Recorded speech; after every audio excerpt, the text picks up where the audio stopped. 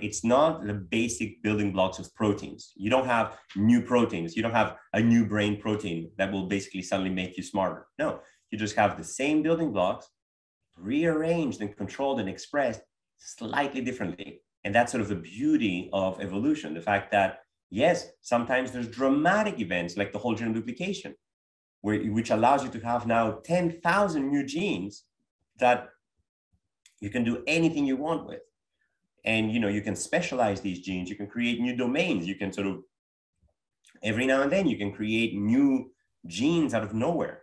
Most of the time you get new genes by duplication, which allows you to sort of start tinkering with something that's already functional.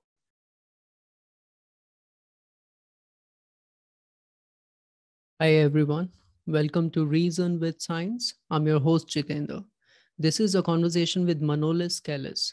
He is a professor at MIT and head of the MIT Computational Biology Group. Here we talk about Manolis' journey to become an MIT professor, life as information, elements of genomes, Human Genome Project, and current progress in understanding of human genomes. Enjoy the conversation, share and subscribe to support the podcast. Thank you for listening. Hi Manolis, welcome to the podcast. Hey Jitendra, it's a pleasure to be here. Yeah, so let's start with your journey to become an MIT professor. How did it start? I was very lucky. I was at the right place at the right time. So I basically have always been fascinated with biology. I've always loved biology and the natural world. It's hard not to be in awe of the world around us. And I hope I'm conveying this to my kids as well, who are basically constantly studying nature and studying life. And they both want to be scientists, like the two older ones.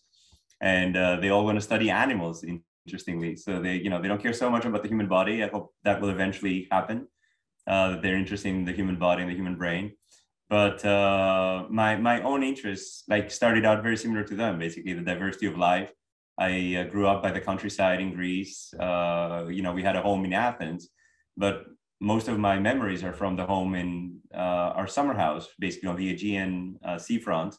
And we had a large garden. I would always just play in the garden and run around and sort of, just observe animals and plants. And I had a mask, so I would always dive and go on these long snorkel trips and always observe the incredible diversity of life. So I've always been fascinated with life itself.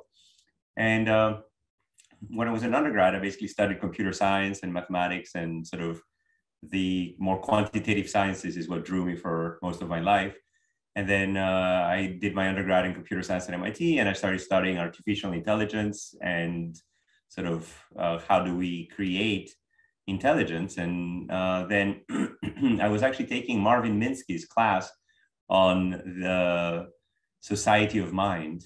And I had to write a final paper for that class, and I debated between sort of evolution of language and sort of human thought and how that has shaped language, and evolution of life. And in the end, I basically decided to write about evolution of life. And sort of the problem that puzzled me was how you get complexity, like this exponential increase in complexity that we see, that you basically took, 1 billion years or 2 billion years to sort of get to life, to the simplest life forms like bacteria. And then, enormous amounts of time to get to the first multicellular life. And then, sort of things kind of sped up. Basically, if you look at how little time has elapsed between this incredible, emergence of complexity. So my very theoretical paper was about the fact that there needed to be another form of information encoded in genomes, which would be about evolvability. That basically maybe what we got in the first billion years or so was to get better at evolving. And sort of that has to do with modularity, that has to do with some kind of reversibility where you can sort of go back and forth between different environmental traits, where you sort of maintain diversity, where, if you look at sexual reproduction, for example, the emergence of sexual reproduction is a major, major step But what it allows you to do is now have this ability to sort of have allelic, diversity, and by being diploid to sort of have recessive traits that can then, sort of maintain some form of memory, if you wish, of ancestral alleles that can be beneficial as the environment is shifting back and forth. So anyway, my paper was, very theoretical about sort of evolvability and sort of that as a necessity for genetic algorithms to eventually be able to achieve complexity levels in the billions of nucleotides that the human genome has. And to write this paper, I basically started reading a lot of genetics books on, sort of molecular biology and cellular biology, and sort of trying to understand what would be the instantiation of these constructs. And that basically got me hooked into sort of learning more about biology. And that was the time also that I was basically finishing up my undergrad and master's, and I was getting ready to embark on a PhD. And even though my PhD was in computer science, I ended up writing a thesis on genomics. So I basically did a thesis on comparative genomics of yeast species. And that's when I first started embracing biology as a quantitative, information-based discipline. Like basically the way that I had envisioned biology when I was starting my undergraduate was that you had to memorize a gazillion things about sort of, different parts of life.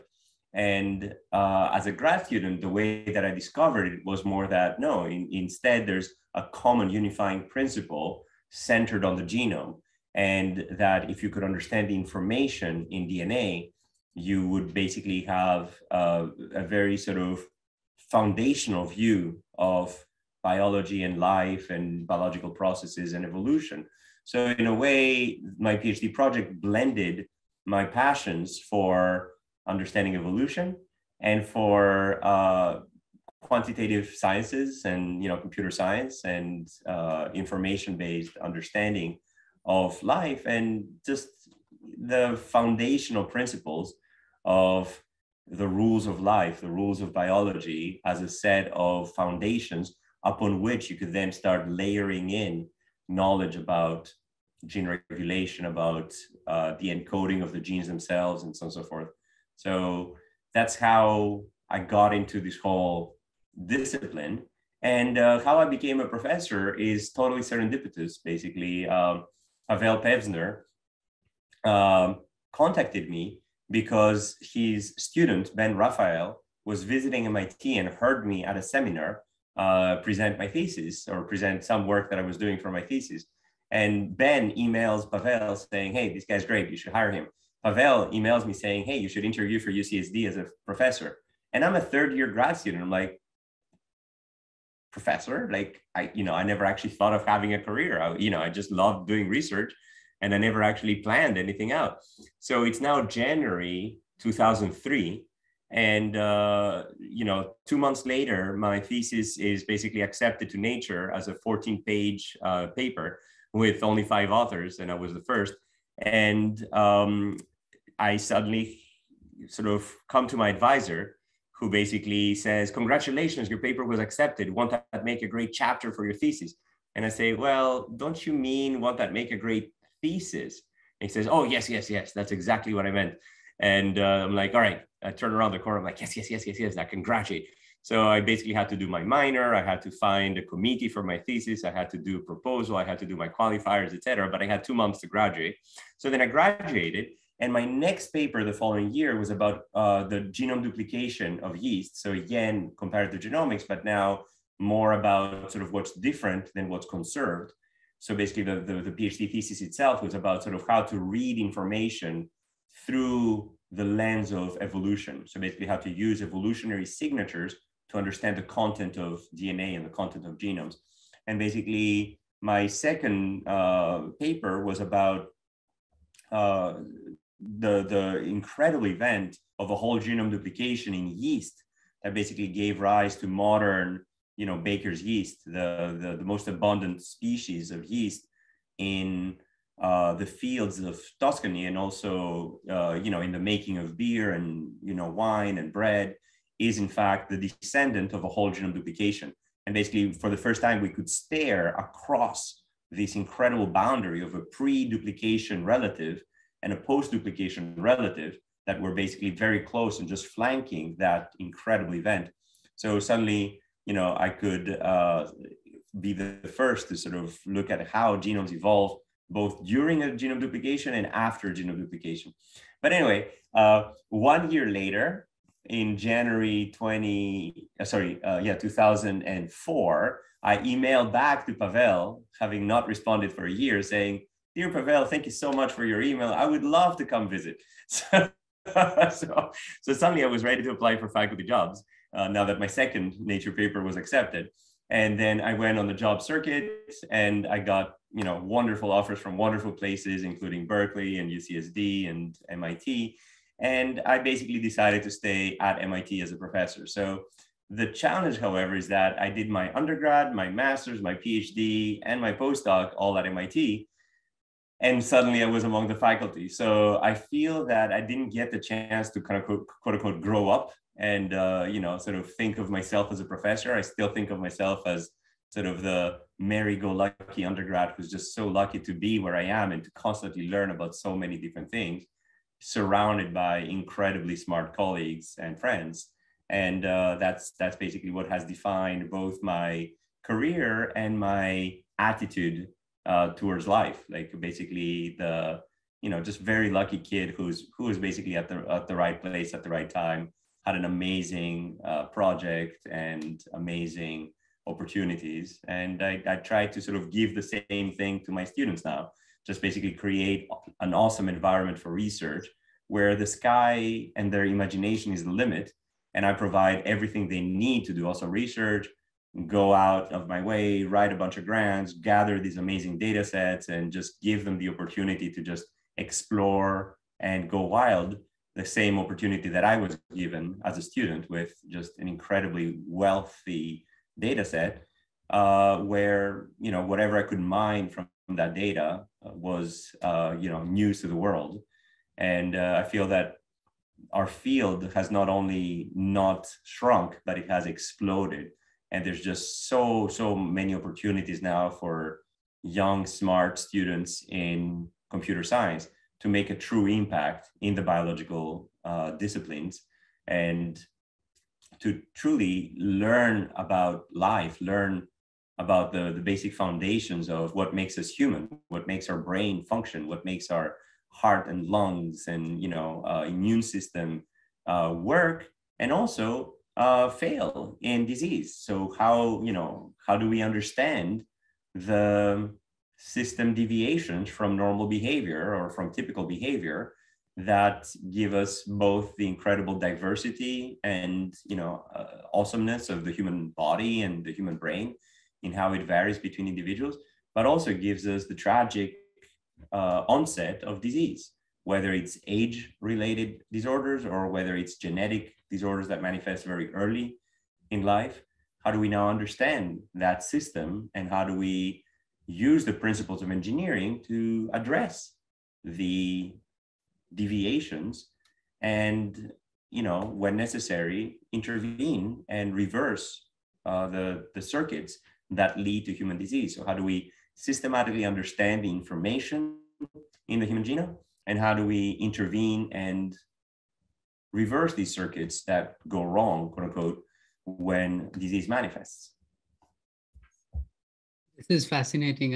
Fascinating journey, fascinating experience to hear about. And I think just from the intro itself, I have so many questions. So maybe first we can define the information itself, because this is a concept which is now kind of dominating in biology, that life is information. I remember reading Paul Nurse's book, What is Life?, where he talks about one of the crucial elements of life is information. So what is this information that we are talking about? And is it really, is it really the best way to look at it? So it's very hard to decouple the physical instantiation of life from the informational content of life. So it's very tempting as a computer scientist to basically say, oh, I've sequenced the genome of that species, I'm done, I know how to recreate it. But life never recreates itself purely from the genome.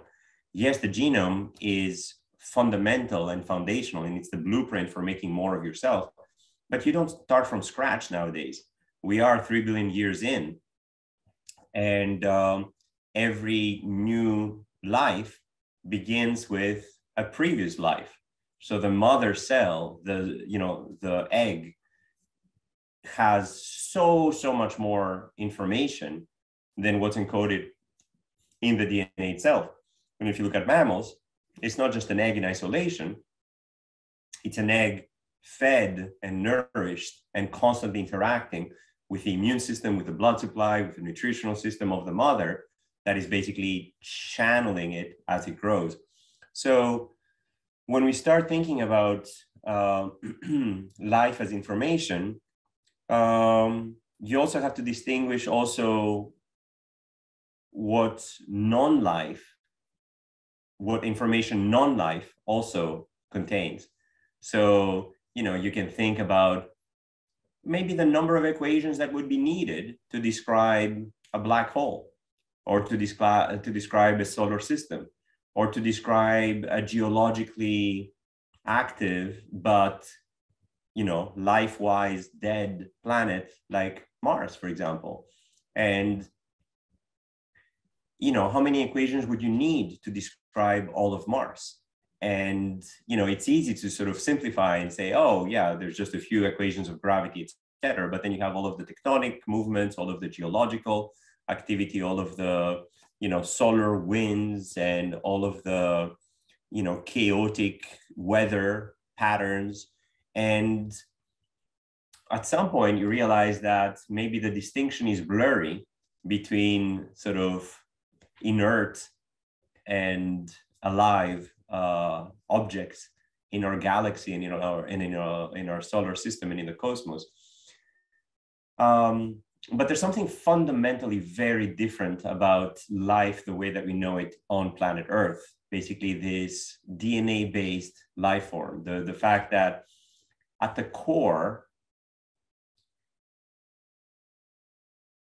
life is digital. Basically, if you look at DNA, it is a digital medium that encodes digital information in not 2 bits of information, but 4 letters, not just 1 bit of information, but 2 bits of information with 4 letters at every position.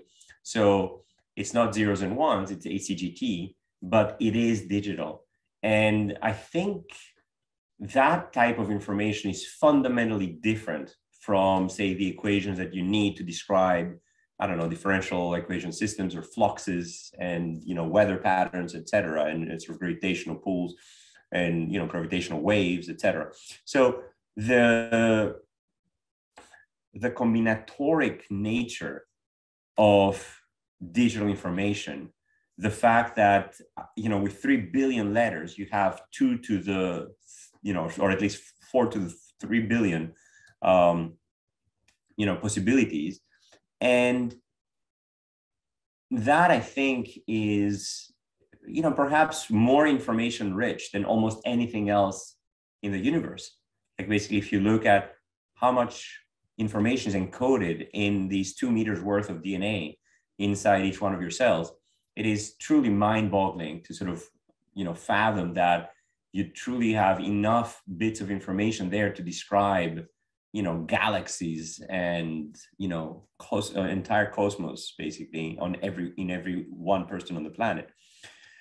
Now, there's the transformation of this information through the birth of every new human being and, the conception of every new zygote that start dividing and now has a body plan. And there's such a beauty in this automaton that is life, in this sort of self-contained cellular machine, which has so many properties that engineering systems would only dream about.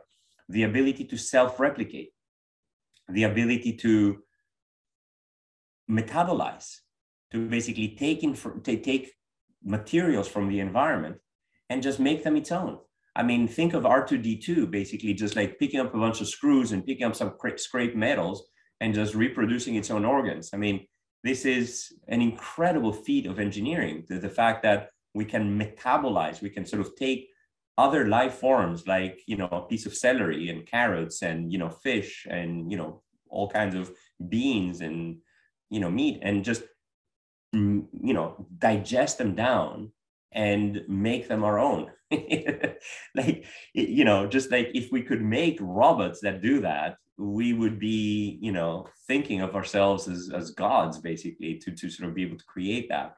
So that there's that aspect of metabolism. There's the aspect of reproduction, of every cell being able to divide. Like if you look at monozygotic twins, they're a single cell that basically splits. And from that one cell, you basically get two identical human beings. So one cell would have made a human, two cells make two humans.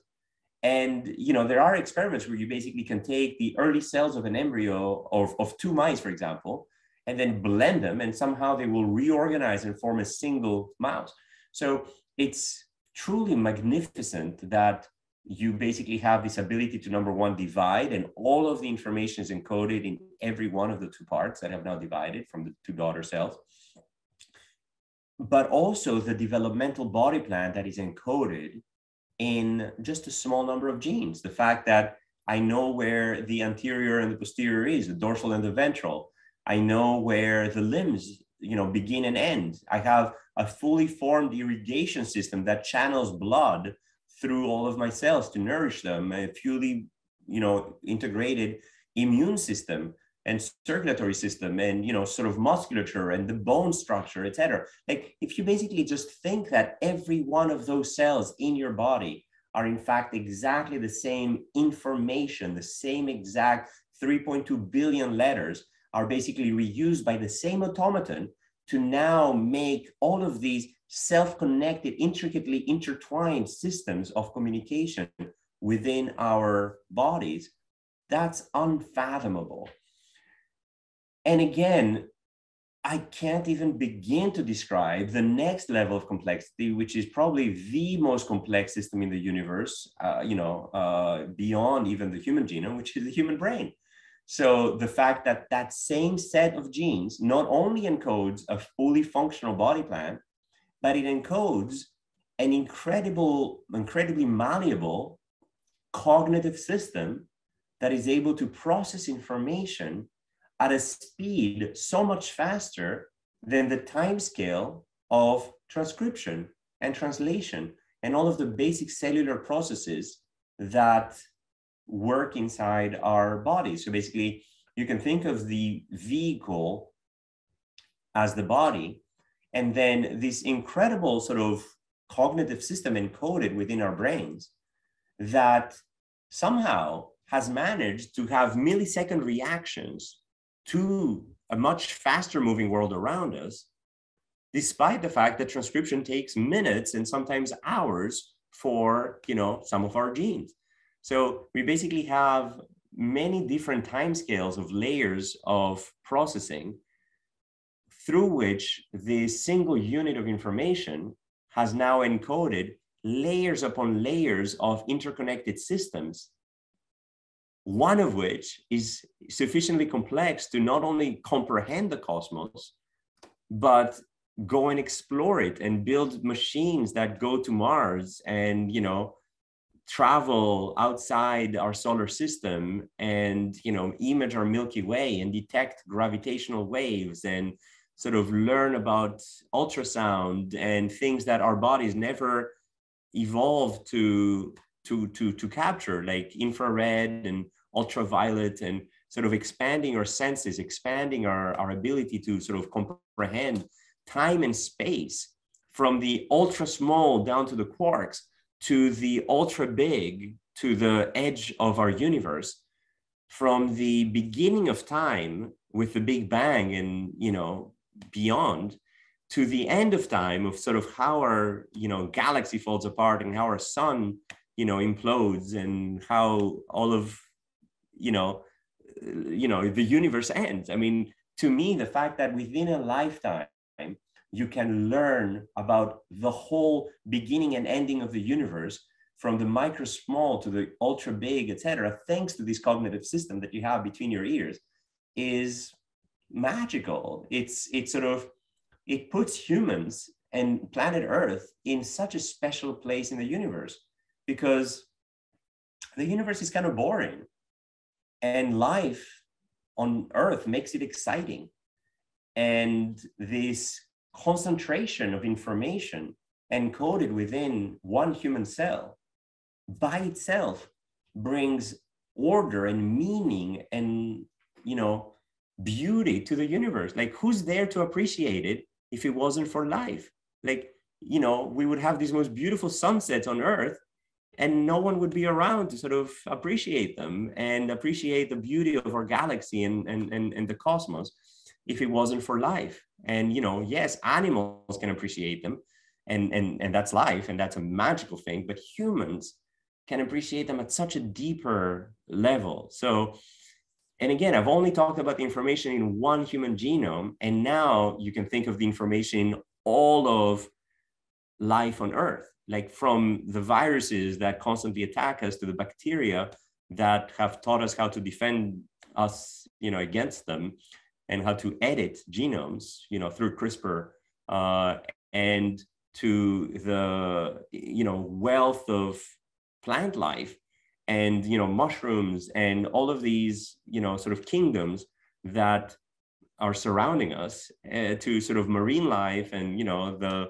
quote unquote boring tetrapods that exited, and, this incredible wealth of inventions. So if you look at the history of evolution, there are gazillions of life forms and molecular machines that are constantly invented through the bacterial kingdom, and that are sort of reused and, dispersed through the evolution of life, that are teaching us about chemical reactions that we never imagined possible, about enzymatic sort of metabolic changes, about drugs, about, defense mechanisms that are just so intricate. And life is constantly evolving all of these things, surrounding us. A tiny little snippet of which are the 20,000 genes, at least protein coding genes of the human genome, and maybe another 20,000 non-coding genes, which, and sort of 2.3 million regulatory elements that sort of make up human circuitry. But that's such a small, tiny part of the diversity of, biological inventions. So when you think about sort of information in DNA, you can't help but marvel at how little we have explored, and how that little thing inside, each one of our cells listening to this podcast is so incredibly rich, but also how much of a tiny little part it makes of the amazing biodiversity of planet Earth. Yeah, that's fascinating. So, I mean, of course, when we look at from physicists' point of view, there is this, again, increase in complexity, as you already explained, and of course, the life form is the most complex thing in the universe. So when we are talking about this complexity, we can also talk about this second law of thermodynamics, which basically explains the increase in entropy. That means anything, or with the time, disorder increases. But what happens, I mean, this is also clear that life is basically sort of against that law, because it explains the order coming from disorder. But what happens in the case of genome, or in the case of information, that once we go into more complexity, more complex form of life, what happens to the organization? What happens to the kind of disorder? Is it more disordered, or it's more ordered in a way? So you can basically look at life in the form of gradients. I basically, I think building a proton gradient in a membrane, for example, if you take the mitochondrial membrane and sort of the buildup of energy through the separation of protons, I mean, that's, fundamentally the basic building block of, all of life, of basically fighting against entropy, of sort of increasing separation. Things don't just diffuse, but the membrane and the ability to sort of channel things. If you think about Maxwell's demon of sort of pushing molecules, in one side of a membrane, that's basically a fundamental building block of all of life. And one word to summarize it would be compartmentalization. The fact that you build compartments, that the cell itself is separating its self, the notion of a self, from the non-self, from the outside. The fact that there's a fundamental difference upon which, for example, metabolism is based. So metabolism is taking the non-self and using it to make more of the self. And you basically have this ability to create this concentration of nutrients, to increase the concentration of nutrients, to sort of constantly push things in rather than sort of let them diffuse out. And this is unmistakable for life, for basically the sort of basic building block of life. The fact that you're able to sort of fight back against entropy, to sort of increase order rather than disorder. Now, if you think about sort of prokaryotes versus eukaryotes, even at the level of a single cell, a eukaryotic cell is much more compartmentalized. You basically have these energy producing molecules, or sort of compartments, not molecules, that are your mitochondria. So basically they're an ancient organism that has still, remnants of its own DNA. So there are 13 genes that have still been maintained from that ancient engulfment event where we basically ate up a mitochondrion. We have a nucleus, which basically compartmentalizes the DNA storage of information from the cytoplasm and all of the sort of cellular activities. Even within the nucleus, you have dozens of compartments. You have the nucleolus, for example. You have, all of these different organelles, even within the nucleus. And of course, in the cytoplasm, you have chloroplast, for example, for, plants. You have, the endoplasmic reticulum. You have, the cytoskeleton. You have all of these different cellular compartments that sort of have increased this compartmentalization. So I would say that, there's, of course, a lot more complexity, but there's a lot more ordering to make that complexity function. And if you look at chromatin organization, if you look at sort of the topologically associated domains of our chromosomes, there's just so much modularity and hierarchical organization that allows you to now organize these increasingly complex amounts of information into sort of manageable parts, where you can sort of open up the necessary compartments for every cell type. I mean, I was describing earlier how each one of our cells has exactly the same DNA to a large approximation, and yet looks completely different from each other. How is that possible? That's possible through this compartmentalization. It's possible through the modularity. It's possible through the fact that even though all of these cells have exactly the same DNA, or at least, a subset of the 3.2 billion bases that every cell starts out with, there's this different subset of that is being used in any one of these cell types. And the morphology of the cell types is dramatically different. If you look at the shape of neurons, you basically have, every one of our cells is like 1,000th of the width of a hair. These are tiny, tiny, tiny little cells. And yet axons, for example, from our neurons can stretch all the way from our brains to our toes with a single neuronal connection. You basically have this, incredibly elongated cell alongside your microglia, for example, that are, functioning as immune cells of the brain, as sort of, cleaning up everything inside the brain, as your retina cells, or the lens of your, eyes or the, follicles of your hair. And, you have this incredibly diverse, like your muscles, basically the ability to sort of be able to move your body comes from these multinucleated, elongated cells that are able to sort of use these stress, attachments to the bones and to your cartilage. And I mean, it's just incredible the specialization that you have to make the human body function. So as you start thinking about sort of, information and the fight against entropy, I would argue that the more complex you are, the more entropy you kind of have to fight against, and the more compartmentalization you end up with, and the more organization you end up with. I mean, it's rule number one of any kind of systems engineering course, the fact that in order to achieve complexity, you have to have modularity.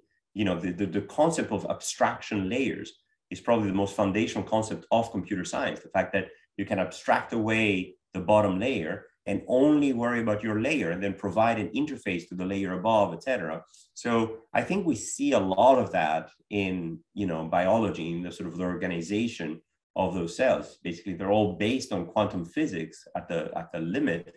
And then, you basically have abstraction layers upon abstraction layers of obscuring that complexity to build upon manageable units and layers of information. So does that mean, for example, in the unicellular organisms, it'll be easier to read the information than like reading that information in the eukaryotes or in more complex organisms? I think the gene regulatory circuitry of bacteria is a lot simpler than the gene regulatory circuitry of, say, human.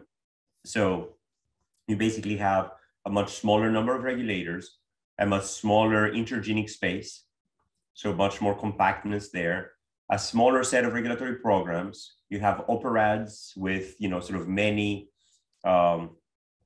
genes encoded in a polycistronic way from the same transcript.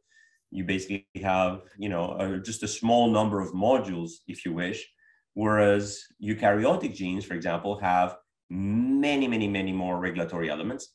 They can be millions of nucleotides away looping together.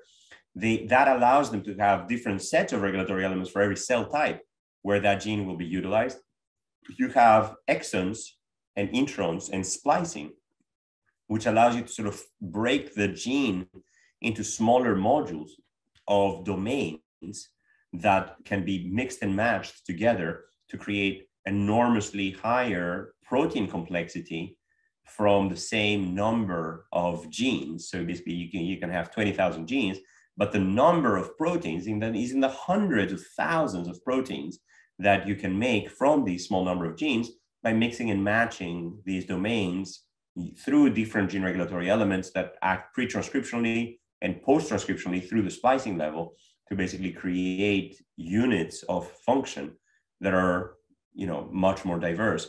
So absolutely, you basically have this exponential increase in the complexity through these layers of regulation that have evolved compared to the much simpler set of regulatory principles of bacteria. I mean, again, the principles are fundamentally the same, but you just have layers upon layers upon layers of additional added complexity to deal with the huge information expansion.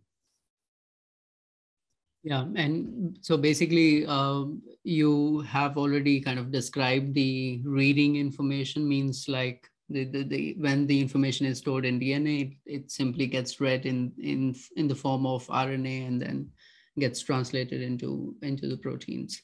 So the interesting thing here is in the year 2001, when the first human genome was published. And in 2004, basically, you started your tenure. So fresh information. And I think that's the point where also the scientists were shocked because they were thinking that there'll be more number of genes in humans, for example, compared to the other species. But that wasn't the case, right? Do you remember some stories around that time about the human genome? I was there in Washington, D.C. with Francis Collins and Wow. Eric Lander and, all of the celebrations that happened, for the completion of the human genome. And I have a figure that I made that's in the human genome paper. So if you search for Hox genes, I actually made one of the figures in this massive paper, basically showing how repeat elements are actually depleted in the developmental Hox clusters. I lived through that time of basically watching the first assembly of the public human genome in Serafim Batsoglu's computer, and being enthralled not by the assembly program, but the fact that Serafim had a text file where he had pages upon pages upon pages of ACGT, and I'm like, that is my life's mission, like understanding that code. And I was very fortunate to, again, be at the right place at the right time. Basically, the tools that I developed during my PhD for understanding the content of genomes through their evolutionary signatures have actually become the foundation upon which the current protein coding gene set of the human genome is built. So when we look at the set of protein coding genes in the human genome, my work and my lab have been, a key part for that. So we've been part of the GenCode project, the, sort of gene set of the human genome, basically developing methods like phylo-CSF, or codon substitution frequency, and phylogenetics, that basically tells us whether a particular segment of the DNA is selected evolutionarily for a protein coding function. And that is at the foundation of what is the gene set of humanity. So where are all the genes? The reason why we know that there aren't hundreds of thousands of genes is because of programs that, Chris Burge initially through GenScan, and then, my group through phylo-CSF, and, many other groups have basically made to look for the signatures initially in a single genome based on the splicing motifs and the sort of codon frequencies and triplet, nucleotide frequencies of coding versus non-coding regions. And then ultimately through the comparative genomics of initially 4 species of mammals, then 29 species of mammals, now 200 species of mammals, that basically allow us to look for how different segments evolve in order to then figure out which ones are protein coding and which ones are non-coding. So it's very humbling to be part of this mission for understanding the basic building blocks of life, and human life in particular. So Mike Lin initially, and then Erwin Youngrice in my lab have basically sort of carried out this operation for more than 20 years, first building the basic signatures and then using them to understand the genome. So and that's one small part of the genome. That's 1.5% of the human genome. That's it. The protein coding parts, 1.5%. Then there's the 98.5% to understand. That's much harder.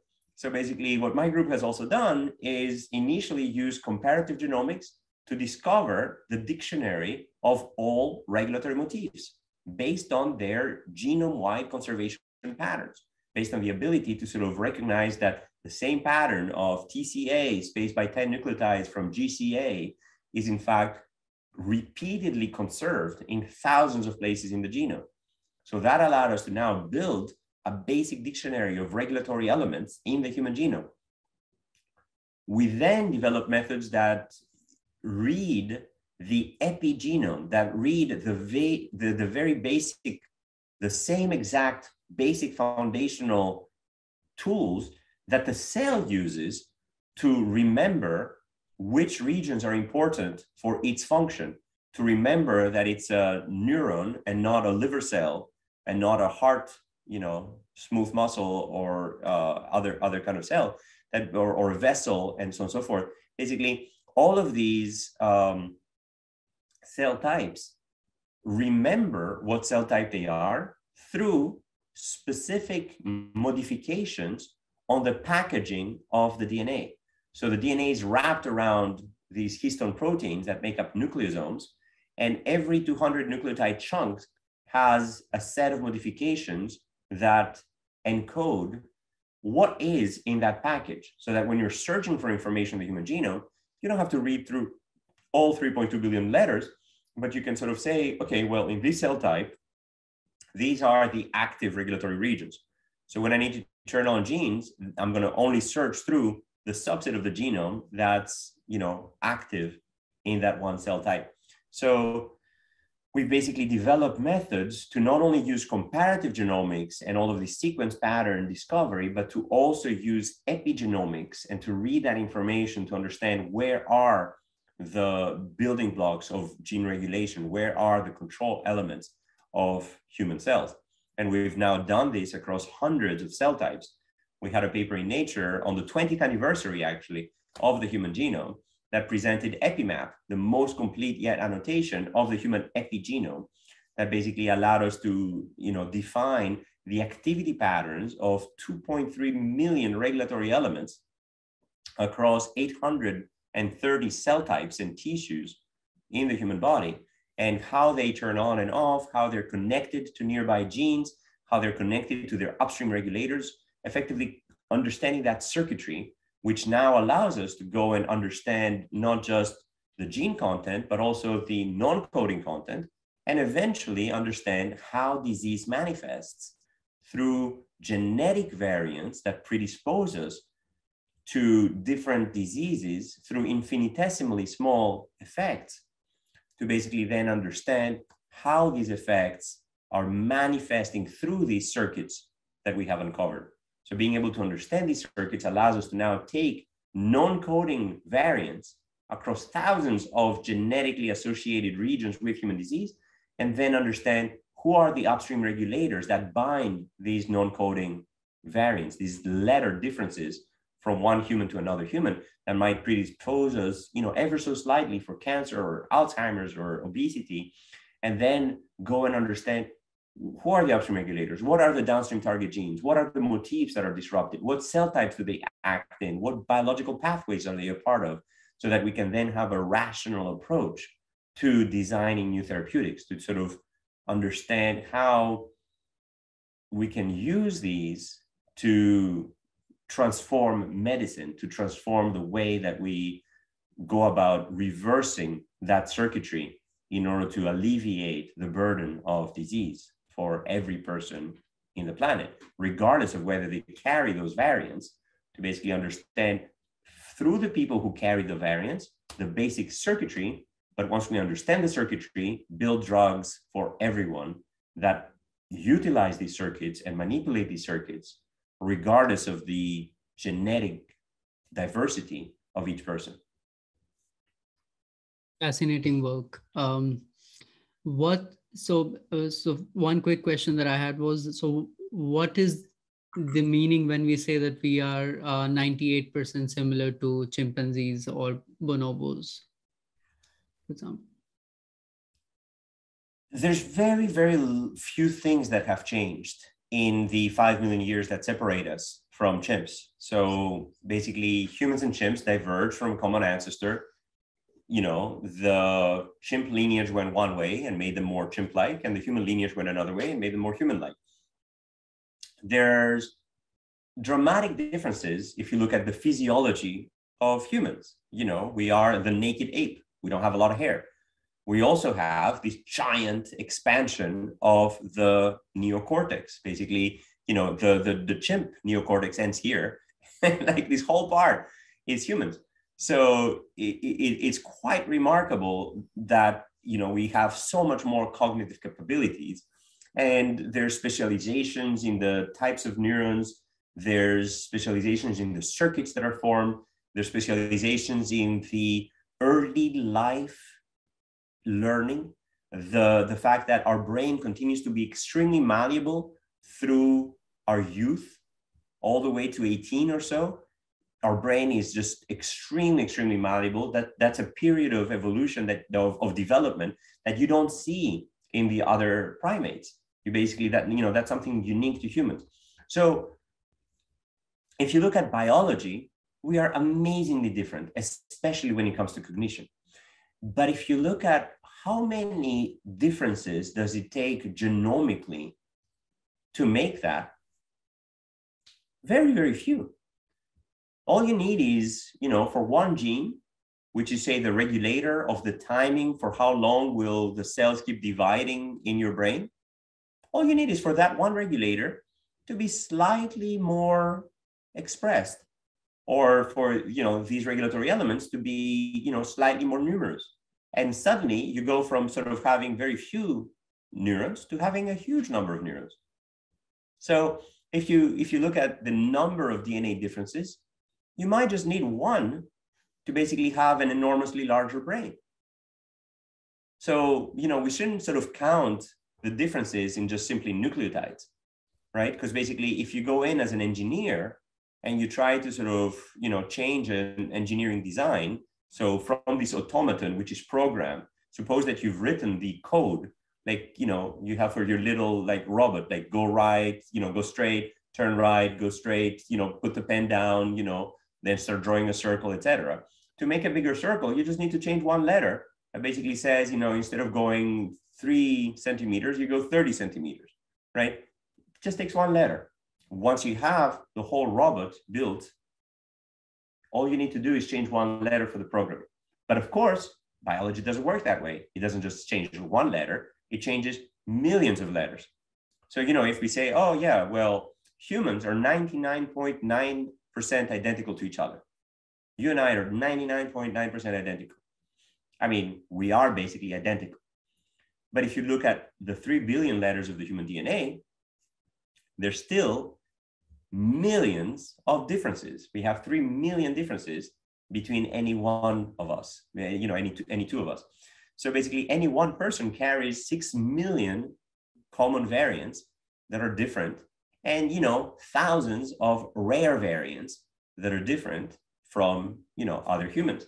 So with chimp, it's a lot more, but not that much. And yet, even just a small number would have been sufficient. And these large numbers are basically giving us all of the other functions that are needed to, for example, support our much larger brain. So, our brain is only 3 pounds and it consumes about 20% of our energy. 15 to 20% of our energy goes to just 3 pounds of goo in between our ears, under our skull. So you need massive metabolic changes to make that possible. You need massive changes in the irrigation of, this frontal cortex, of, all of these neocortical regions, in the circuitry and the connectivity between all of these ancient brain regions and these new regions. The ability of our cortex to now control so much more of our bodily functions, of our, reasoning and thinking and memory and spatial organization of sort of how we remember events and places, etc. I mean, all of these things are, of course, highly interconnected with each other.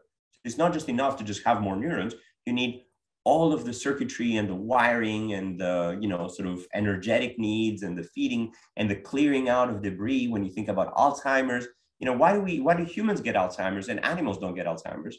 Probably because we use our brain to such greater capabilities. Basically, we push our cognition to such an extreme as a sort of super high performance machine. We're not just like, good old, beat up pickup truck, rolling down the highway. No, we're a race car, running at the limits of what the physics will allow it to do. And, there's some compromises that need to be made in order to sort of maintain that machine. And some of those compromises have to do with the clearing of debris, with, sort of optimization for how long of a lifespan will I have a functional brain for, and, all kinds of other things. So you basically have to understand the human-chimp divergence in the context of all of the functional specializations, which are enabled through this, 3 billion years of getting good at evolving, through the modularity, through the layers of organization, through the hierarchical construct, so that when you have mutations in the DNA, you don't end up with an inside out person. No, you end up with slightly bigger brain or slightly longer limbs or slightly, sturdier column, and so forth, like spine and so on and so forth. So basically, these are all changes that are still biologically interpretable in a fully functional organism. I mean, that's what's amazing about biology. The fact that if I took your hard drive and I bombarded it with 1,000 different bits altered, after the first 10 bits, it would likely just crash and malfunction. Like, I won't boot now because I flipped 10 bits in your computer. In humans, you can flip thousands of bits. You can flip 6 million bits between any two people. And yet you get a perfectly valid human being, perfectly functional human being. I mean, you and I have 6 million differences, and yet both of us have, ears and eyes and noses and, neurons and, like all of these things that are still functioning despite this incredible diversity. You see what I mean, right? It's not just like I get a longer nose and suddenly the bone is going to be sticking out of the flesh. No, it's still a fully formed nose. And, if it's longer, it comes with all kinds of auxiliary things that sort of make that nose fully functional. Wow. Yeah. So here, let's say if we kind of recollect everything. So with the increase in complexity in biology, of course, we see that the genome size increases, but it's not really the number of genes that they increase. That they are somewhat similar. It's basically the known coding region, which basically means that it doesn't produce any protein, right? That is what which expands, right? That's exactly right. It's not the basic building blocks of proteins. You don't have new proteins. You don't have a new brain protein that will basically suddenly make you smarter. No, you just have the same building blocks rearranged and controlled and expressed slightly differently. And that's sort of the beauty of evolution. The fact that, yes, sometimes there's dramatic events like the whole genome duplication, which allows you to have now 10,000 new genes that you can do anything you want with.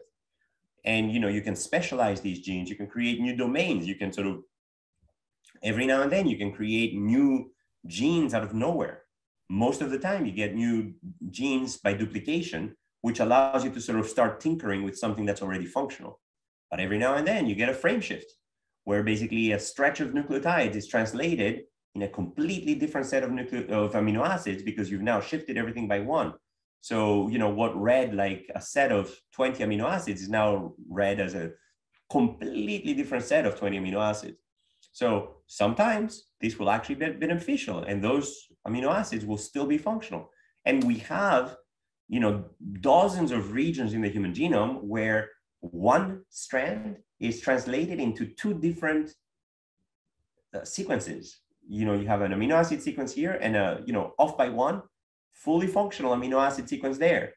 And yes, there's 3 billion nucleotides of the human genome. And yes, 98.5 of it is non-coding. So you have plenty of real estate, but it's like your neighbor came and built a house in the middle of your house instead of just like an entire field in Arizona where there's like no houses whatsoever. And yet your neighbor comes and builds a house right on top of yours. So that's basically what happens in the human genome for some of these regions. The fact that, you can still have two fully functional proteins encoded from the same nucleotides. These are completely unrelated from each other. And of course, after a genome duplication event or a gene duplication event, you can now relieve some of that overlapping complexity. And one is now free to specialize with this new set of amino acids that he created. And the other one is free to take on the old function or a new function and so on and so forth. So this is sort of typically the way through which new complexity arises, but over very, very large timescales. In the timescale of the human-chimp divergence, you basically have almost no new protein coding genes. What you have is small differences in the circuitry that basically change functions dramatically. Yes, and this non-coding regions, they are also kind of labeled as junk DNA. And this is where your work also comes in, that whether it is junk or not, right?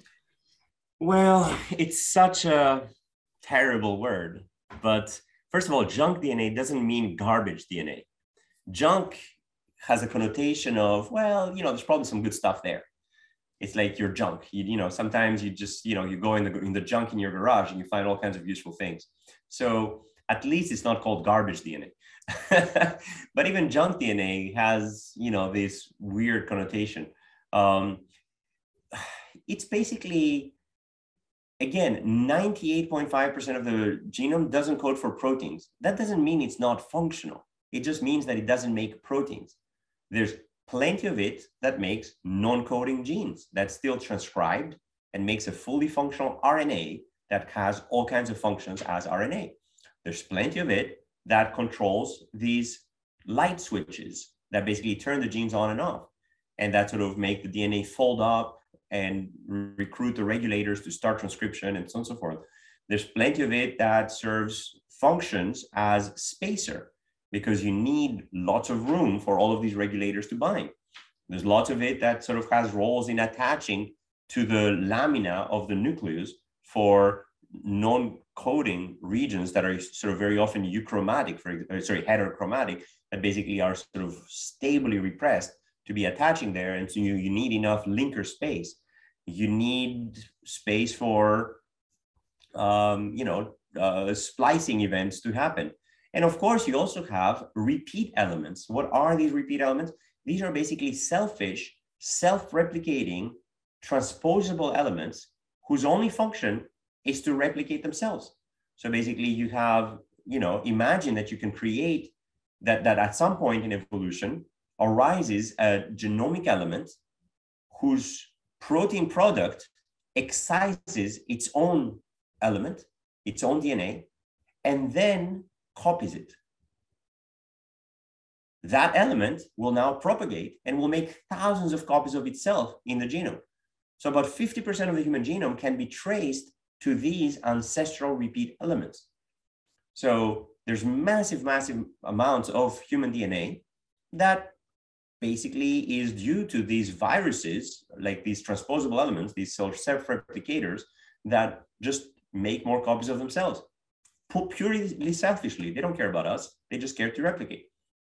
And we have developed massive machinery to shut them down, to basically make sure that they don't get, expressed and sort of go replicating, because then they'll wreak havoc on our genome. But what's really interesting also is that these same elements that are purely selfish were co-opted by mammalian genomes to basically build a whole new layer of circuitry by exploiting these regulatory regions, because a self-replicating element has amazingly potent promoters and enhancers that basically make it turn on. Why? Because those elements that had slightly more potent ones were selected by self-replication, and then random mutations accumulated. The ones that did not replicate as well did not replicate, and the ones that replicated slightly better continued spreading. So they had more opportunities to accumulate additional mutations, some of which made them better replicators, some of them which made them worse. So over evolutionary time, these transposable elements were basically fodders for the evolution of new regulatory control regions, which are now split and scattered throughout our genome and can be co-opted for building a more complex regulatory machinery, such as what happened in the mammalian radiation when the asteroid in the north of Chichen Itza, where basically, sort of wiped out the dinosaurs and created these evolutionary niches in the airs, underwater, and, on land for mammals to radiate and, eventually primates and eventually humans. So all of that was in part mediated by these self-replicating, purely selfish chromosomal elements. So maybe we can talk a little bit more about this genome-wide association studies that your group is working on. So as a system engineer, you can basically think of the best way to understand a machine by poking it, by sort of making minute little changes and then seeing how it functions. And a lot of genetic studies basically used this principle to understand the basic foundational building blocks of biology. They basically went into viruses, they went into bacteria, they went into unicellular eukaryotes, and they went into model organism animals like the worm and the fly and the mouse and the zebrafish to basically carry out perturbations and then see what happens. So there's two ways to understand genome function and sort of biological function.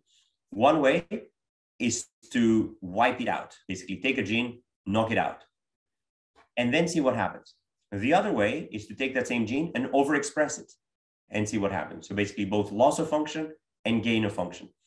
And the biochemist way has been, let's take this protein out of its system and then see what it does. The geneticist is, let's take that protein inside its system, wipe it out, and then see what happens. So the changes that basically gave us all of the foundational biological knowledge with which we understand life, including, viruses, bacteria, eukaryotes, and ultimately, animals and humans, happen through these genetic studies of perturbations. Basically, scientists going in and perturbing individual genes and then seeing what happens. And that's how we learn about a lot of the basic cellular machinery, the basic replication, all of the functions that are shared at the sort of at the level of life. We learn from viruses and bacteria. At the level of eukaryotic life, we learn from yeast perturbations. And then from animal life, we learn from worm and fly and zebrafish and mouse. And I should say from mammalian life, mouse. So that changed fundamentally in the last 20 years. So since the sequencing of the human genome, we are finally able to understand biology in the human first, rather than, we figured out something by knocking out a gene in yeast, and then eventually we figured out that the ortholog, that the corresponding gene in human, has probably a similar function. But what's really fundamentally different now is that humans have become the organism of discovery. How is that even possible? I mean, of course, you don't go and perturb humans, but you go and sequence humans. And you then figure out these minute differences between all of us. These 6 million letters that we were talking about of common genetic variation, which is inherited in every new offspring. You basically have the ability to study how these tiny little perturbations are in fact allowing you to result in tiny little phenotypic perturbations. So the challenge, of course, is that computationally, this is a much harder problem. If I knock out a gene completely in a mouse, you'll see that this one has no limbs, or this one has, a smaller brain or a bigger nose, or you name it. So you will basically be able to observe a dramatic difference. In humans, you don't have that. What you have instead is millions of tiny little differences, each of which might affect your height by less than 1 millimeter. How are you going to study that?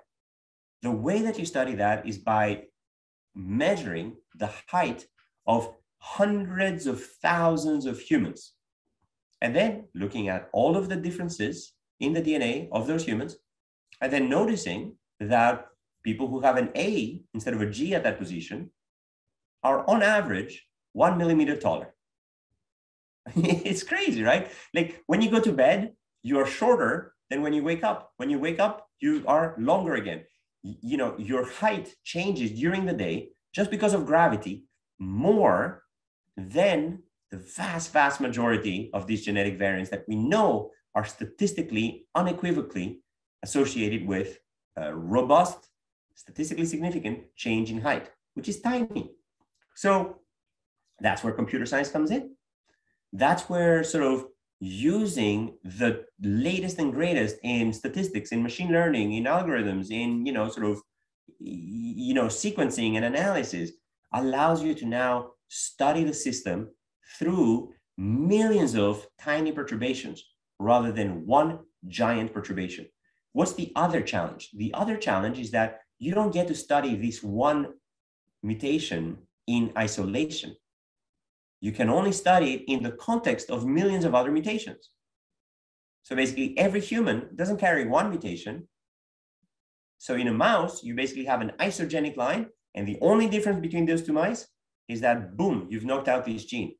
So number one, it's a big perturbation. Number two, it's the only change. With humans, you now have millions of changes all coming together. And that's where I think the most beautiful part of what we do comes in. The fact that we are able to study the system from a systems perspective.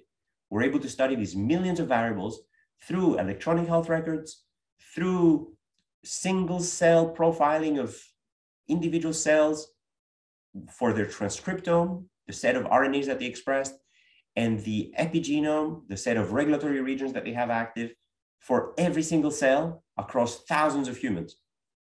What does that allow us to do? It allows us to now start asking how these minute differences, which are robustly associated with phenotype, how are they acting at the molecular level, at the cellular level, at the organ level, at the epigenomic level, at the circuitry level, at the protein level, at the metabolic level, at the lipid level, etc. So basically, we're able to trace the path of causality of how genetic variants manifest themselves, where they manifest themselves, and how ultimately they lead to disease. And that, to me, has made the human into the model organism of the future and of the present. We are now able to learn more about mouse biology by studying the human than we learn about human biology by studying the mouse. It's amazing. The roles have been reversed.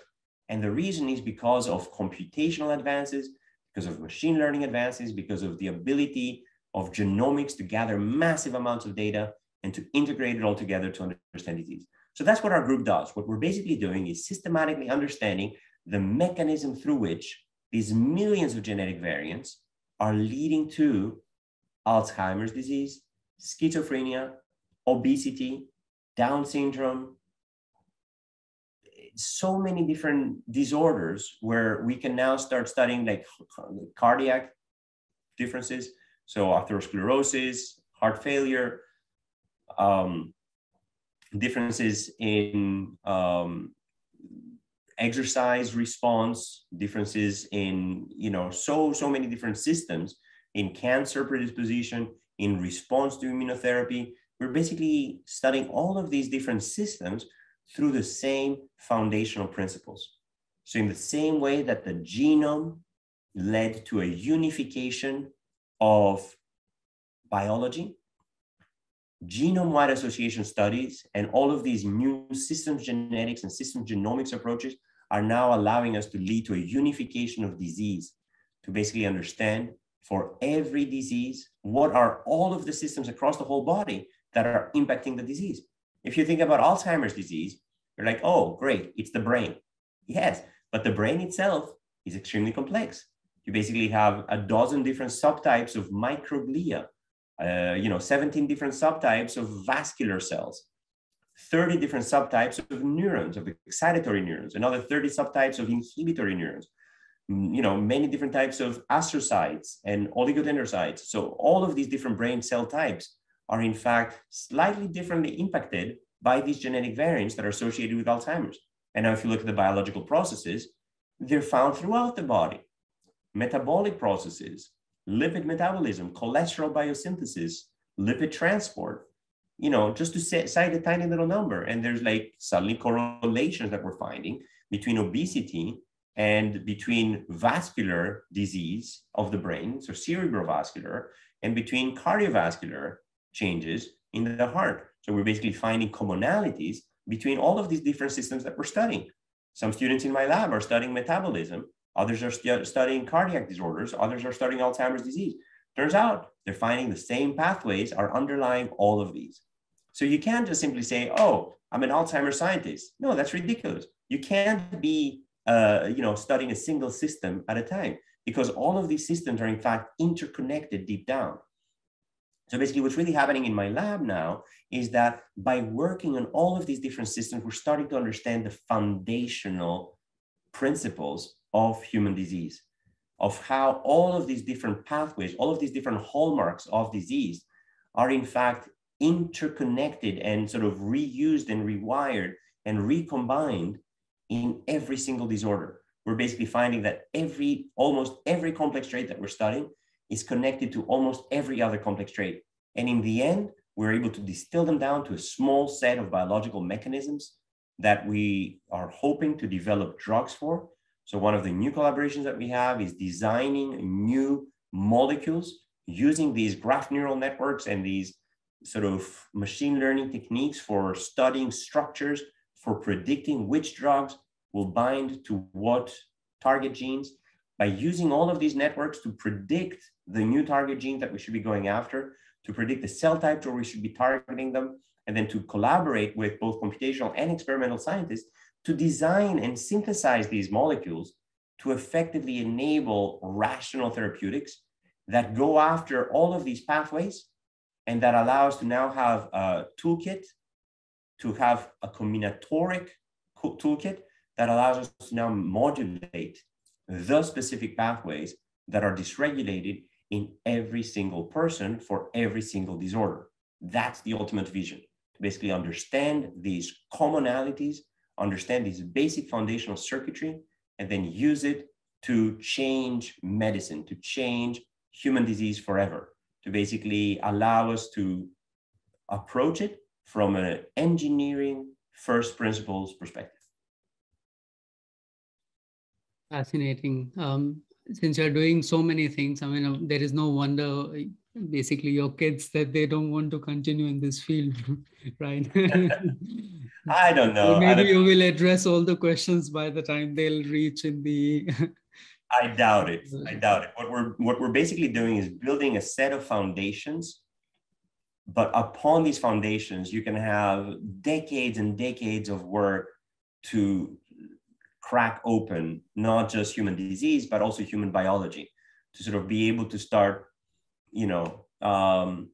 addressing so many issues of equity, of,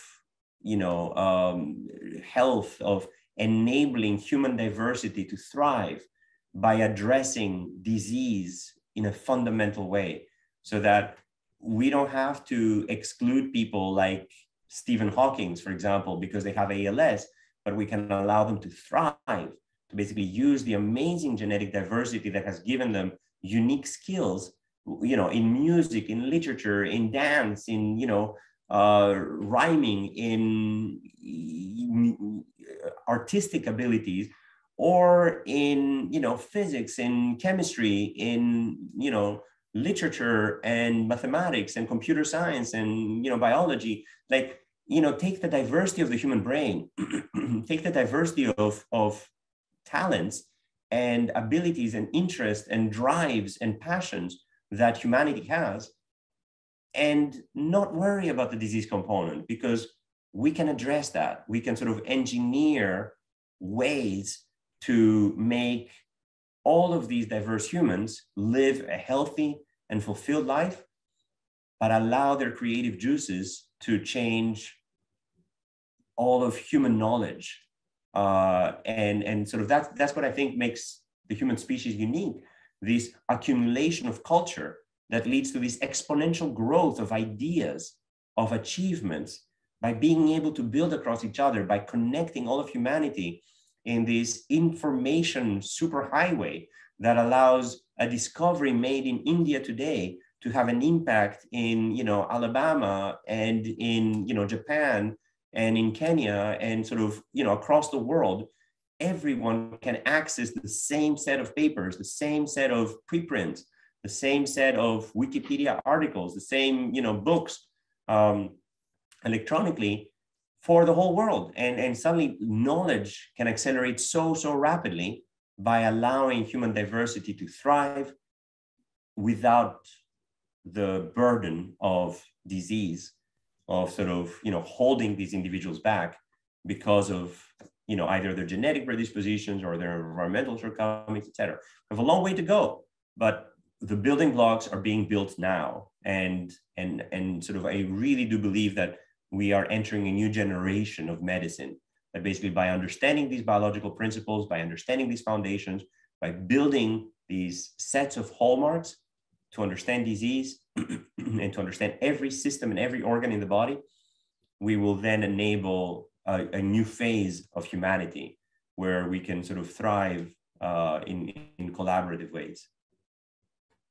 Yeah, I think I have two interesting things or two interesting points to make here. So the first thing is that also this will allow people to kind of make changes in their lifestyle to prolong their aging simply.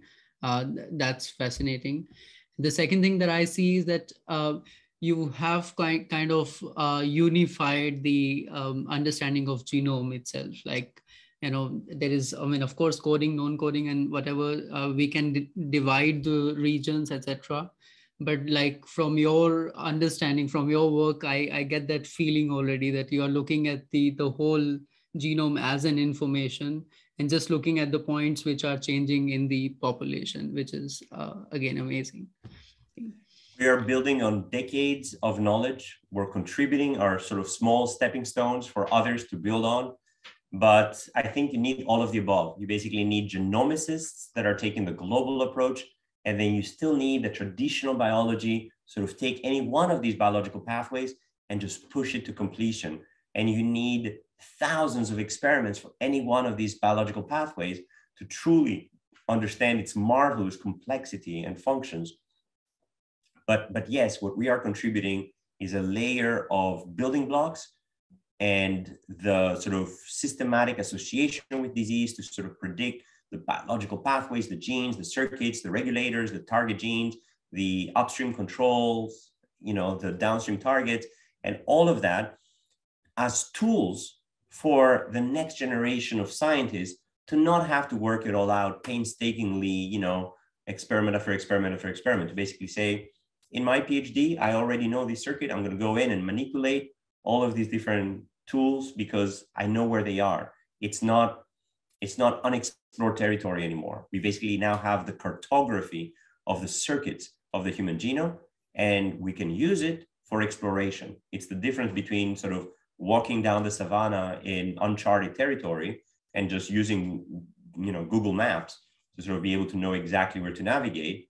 And, sure, of course, in the savannah without a map, you can still make plenty of discoveries. But if you have the full cartography, then you can be much more precise about the types of experiments that you're going to carry out. And don't get me wrong, these experiments are absolutely needed. And you need both types of scientists to coexist, basically the sort of pathway centered, and then the genomicists, the geneticists, the epigenomicists, the computational science, computational biology, the machine learning, to all coexist in a network, in an ecosystem of mutual respect and collaboration. Yeah, as you said that as humans, we have this culture of sharing the information, and so that the next generation can build on something that we have already found. Yeah. I think this is where we can talk about synthetic life, which is interesting, and whether understanding the circuitry of life can help us to also kind of create a synthetic life. So again, it's very tempting for us to call ourselves gods by basically saying, oh, I typed in a genome, I put it in a cell, and out came a new species.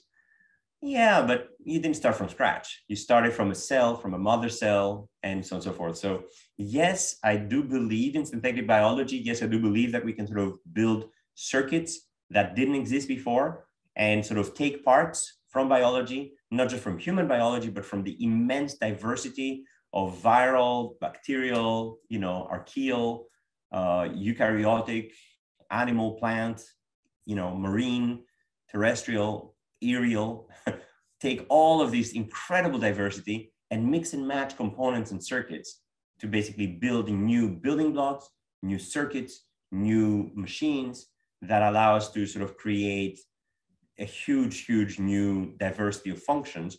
And then, that can have implications for nourishing the planet, for solving our energy crisis, for, addressing so many different foundational, societal, human level, planet level problems. And all of that is absolutely within reach thanks to this. So basically, our group is focused on understanding the human genome, but these techniques can be used to understand sort of the planetary genome, if you wish, to basically start building new synthetic circuits and co-opting them for other either sort of applications for engineering and for science, etc. But at some point, you might also think about co-opting them for human health.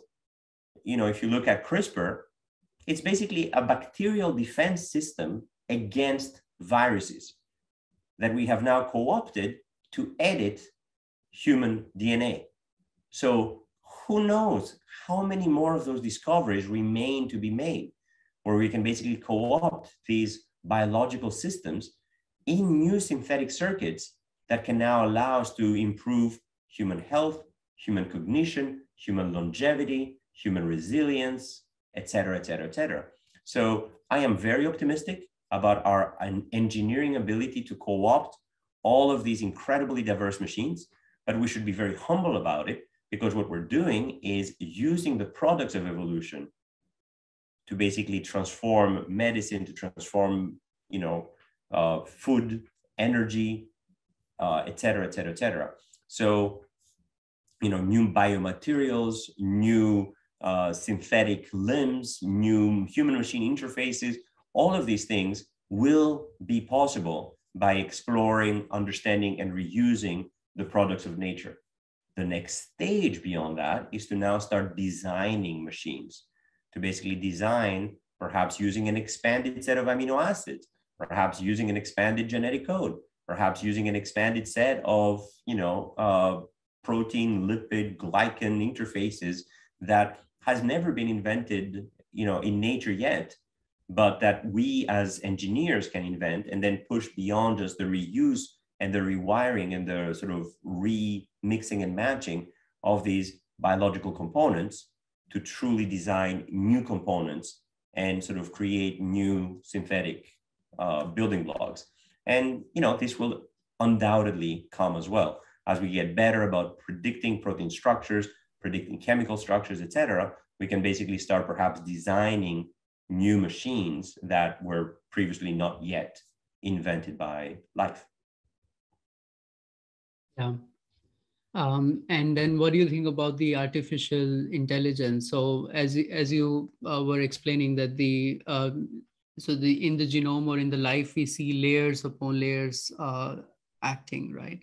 So is it possible that once or at some point we can understand how these layers are really connected? And if we have some sort of machine learning program which can just take on these layers and kind of start working or start creating those kind of phenotypes that we want to see, or somehow if we can kind of make it learn from the biological system and to see whether it can act on the instructions that we are giving. I think that machines and humans will be working side by side and already are. So basically, if you look forward, it's crazy to imagine humans doing everything. No, I think that already machine learning and AI are part of our assistants. We basically, as humans, can design a process where 3 different steps at different parts of that process are in fact machine intelligence. And that's perfectly fine. And that's sort of how I see the future. I don't see machines working in isolation saying, oh, we don't need you humans anymore, we're going to do the whole thing. But I can imagine sort of, engineers working side by side with artificial intelligence systems that can solve sub-problems amazingly well, much better than any human designer would be able to make, because they're able to sort of explore a much larger design space, sometimes come up with solutions that we humans wouldn't have thought of, or that actually are counter to many of the design principles of sort of how humans design systems. I mean, if you look at AlphaGo and if you look at, chess, you basically have machines that are sort of coming up with strategies for the game that make humans go back and say, whoa, this made no sense. No human player would have done this move in Go. In the history of humanity, we haven't ever come up with such an idea. But now you can look at what did the machine come up with, and then come back and write a new book for how to play Go based on what we saw the machine doing. And we as humans can start reasoning about it and perhaps come up with new principles that will then let machines come up with the next generation of solutions and sort of go back and forth. So I expect the same thing will be happening in sort of synthetic biology and in so many different disciplines, where by having humans and machines work side by side, you can sort of learn from each other. You can initially teach the machine based on a lot of examples, eventually let the machine figure things out by itself and then continue creating, look at the creations, learn more engineering principles, perhaps push it down a different path, and sort of this coexistence of human intelligence and machine intelligence, I think is not just the way of the future, but it's probably already the way of the present for so many different disciplines, and only more to come forward. Yeah. So what do you think of the what can be the biggest discovery of 21st century, if you'll predict? I think it's basically bringing all these ideas and directions that I've sort of mentioned as our goals, bringing them to life. Basically, it'll take, many people, not just my group, but many people to make this happen. But having a set of molecules, having a set of drugs, having a set of manipulations for every single pathway in the human genome, to basically be able to rewire any aspect of our biology.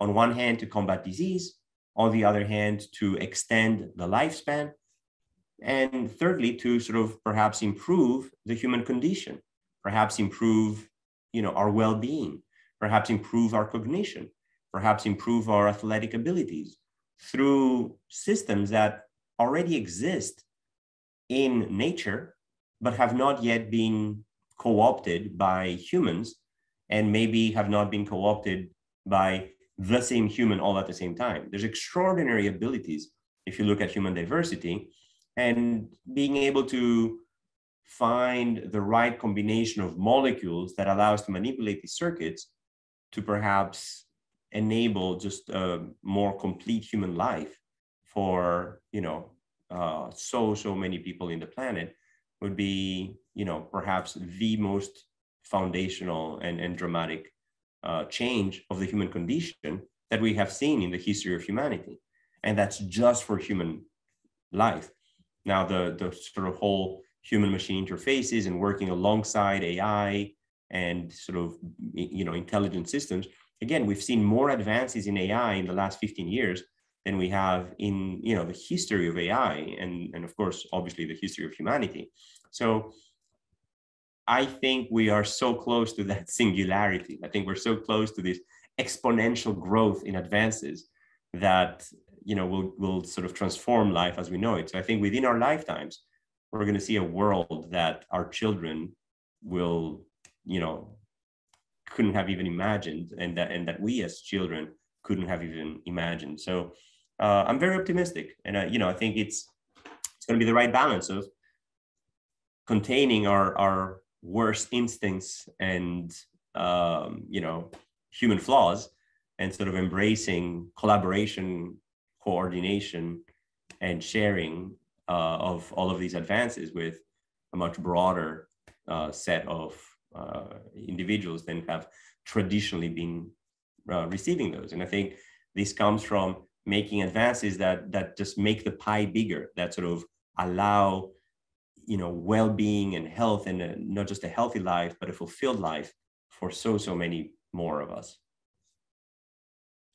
Yeah, since we are discussing about beauty of the genomes, what would you tell people, to read about, I don't know, genomes, if they want to work on genomes? What kind of message would you like to give? How do you look at this beauty in genomes? I think it comes with an appreciation for the beauty of life, and for the beauty of the planet, and for the beauty of the animal kingdom, and for the beauty of the human body, and for the beauty of the human mind and the human brain. I think it sort of comes with humility, to being able to just observe, learn, appreciate, understand. And that's on the biological side. And then on the computational side, again, humbly sit down and, take classes in basic foundational statistics, mathematics, computer science, machine learning, artificial intelligence, sort of programming, build yourself a quantitative set of skills along with your biological and medical set of skills. And I think these are the two basic pillars upon which you can build a career of impact in that field.